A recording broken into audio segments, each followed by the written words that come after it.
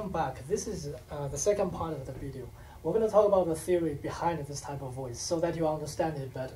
We're going to talk about in three aspects. First is we're going to talk about what does it sound like, and then we'll talk about what's happening on your vocal cords. And third, we'll talk about how you do it, the skill part of it. This is the boring part of the video because to explain something is quite difficult, especially something very visible, very intricate, and very counterintuitive too. Why is it counterintuitive? Because there's no nerve endings on vocal cords. That means if you pinch your forearm, you know that your forearm is being pinched. But if you zip your vocal cords, you're not going to know your vocal cords are zipped. So we know how to control vocal cords by feeling the muscles around it. Because the muscles around it, this part has nerve endings. But vocal cords in themselves don't have nerve endings on them. So that's why singing is so difficult and counterintuitive, is that you can't feel the vocal cords that actually make sound. You feel the surrounding muscles. But that also means that when you try to learn someone to sing, you always look at their muscle tension. How do they have tension in the jaw? Do they have tension in the throat? And you try to mimic how they do those voices. This video is going to be as quick as possible and as slow as necessary. We're going to talk about, first of all, we call this one of the ornamentations, we call this crunchy voice. Crunchy voice because it's a noise that made by car transmissions. That means if you drive a manual car and if you forget to press the clutch, the two metal plate is going to grind because one of them is trying to change the speed, the other remain the same. So usually when you change gear, you press the clutch. With an automatic car, it does by itself. But if it's a manual car, you press the clutch, two plates separate, one change speed, and then you gradually come together. If you don't press the clutch, it doesn't break apart. So it stay together, one change speed, and the other doesn't. Then it makes a grinding, crunchy sound. And in case of cars transmissions, it actually harms your transmission. But in terms of singing, we want to make that voice, that ornament voice controlled, which means it doesn't go all over the place, and also it doesn't harm your vocal cords. So that's the name, crunchy voice. So I made this up. Nobody called it that way because really very few singers use this voice, and those that do, some make this their signature voice, and others make really great songs about it. So there's no name for it. Let's just call it crunchy voice. So I want to talk about three aspects. So first aspect, what does it sound like? And then what's happening on your vocal cords, and then how you actually do it. So what does it sound like? Well, for any sound that you sing, there are two aspects. First is the pitch, the melody. And second is the timbre, or sometimes called dynamic, like how much compression people say, or do you use different resonance. So the timbre and the pitch. Let's make a pitch first. No, it doesn't sound right. It's something like the reason it doesn't sound like is because this note and this note, second and seventh, they're microtones. That's interesting, right? They're microtones. Microtones are the tones that are between two semi-steps, which means they're in between. They're not that high, not that low, they're in between. So the notation is like this. This means slightly flat, that means slightly sharp. As we know, sharp means two, vertical lines, but semi-tone, not semitone, microtone only has one slash. Anyways, second and the seventh are microtone. Sound like so what about that sound?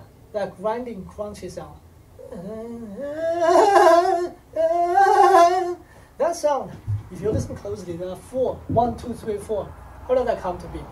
First of all, this first note is real voice.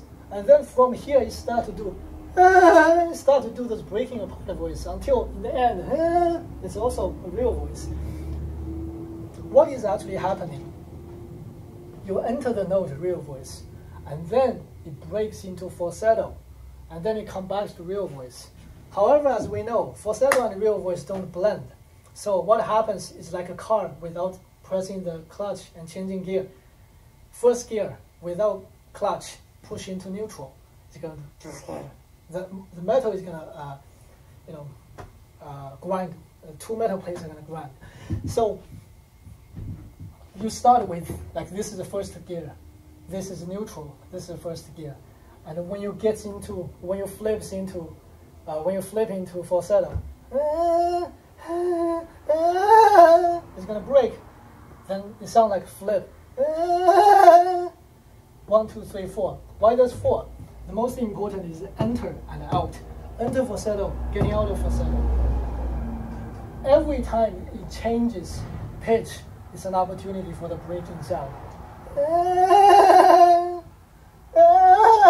Anyway, 1, 2, 3, 4, 5. 5 notes, 4 intervals, and each interval break, flip, and on purpose, crunch voice. So usually when people sing real voice and falsetto, they take a break. They will sing together. They start to break, and that's on purpose. And then I want to look at how to purposefully break. There are certain things you can do to make it easier. First of all, when you sing real voice, well, let's look at the airflow. So in the past, we talked about how to sing falsetto. There are a few ways to sing falsetto. One is, well, what is falsetto? Not enough closure, not a full closure, but half closure. Well, think about it. If you blow more air, isn't that going to be, vocal cords are going to be blown open? So one way to sing falsetto, blow more air. Second way to sing falsetto, relax your vocal cords. That way it's easier for you to be blown open. And third way to sing, deliberately try to deliberately. Now, 3 ways. We talked about airflow. So airflow we can use to our advantage. So when you increase airflow, your vocal cords are easier to flip into falsetto. But instead of normal airflow, and then add more air, that would be very uncontrollable. If the airflow is too high, then the sound tends to get out of control. So instead of normal voice and then increase normal voice, the V shape like this, full closure, and add more air, that would be too much airflow and too high to control. Instead of that, when you sing,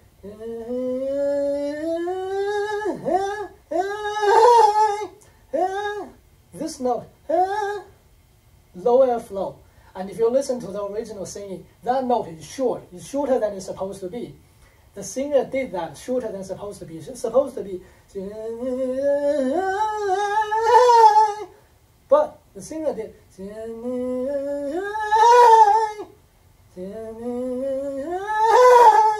So he did that because if it's shorter and if it's less airflow, it connects to the later airflow increase. This shape somehow like this, airflow low and increase here. So you do a few things. First of all, you deliberately flip into falsetto. Second of all, you start with low airflow and it comes to increase airflow to normal. Instead of normal and high, go low to normal. It's easier to control. And also, real voice, deliberately falsetto. But other than deliberately falsetto, also from the low airflow to normal airflow increase. And by the end of the day, ends in the normal airflow and real voice.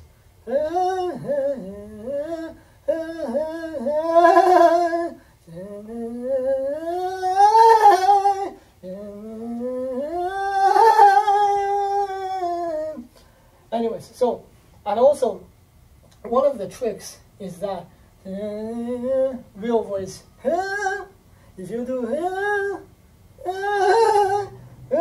is this too long? Your airflow tends to get too big. So you try to control the airflow to be a small amount on this note. And the way that you control this to a small amount of airflow is by singing this short. And in the original CD, that's how the singer does it.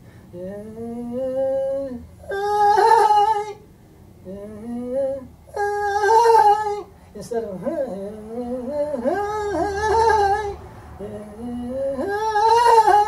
so this note make it short, make it shorter than it's supposed to be. This way it's easier to control the airflow to be low and then increase to normal. So let's recap. what's happening here? First of all, there's a melody, but the melody is not a normal melody. It's a microtonal melody. This is flat. This is more flat than it's supposed to be. This is more sharp than it's supposed to be. So instead of it's and other than that, there's 1 break, 2, 3, 4. There are 4 breaks. Each change of pitch is an opportunity to break.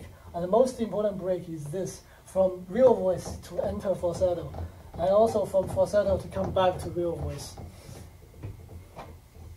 And this sounds like a flip. It sounds like a continuous,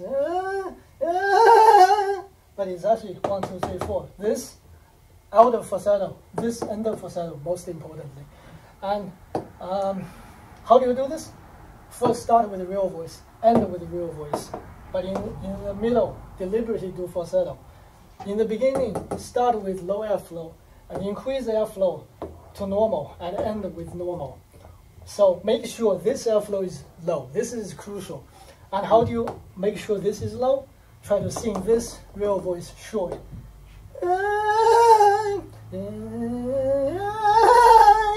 So make sure this way is low. So anyways, this is the theory behind this. And this voice is by nature inconsistent. So every time you do, it sounds slightly different. Why? Because this timbre is this way is because of the break or the flips.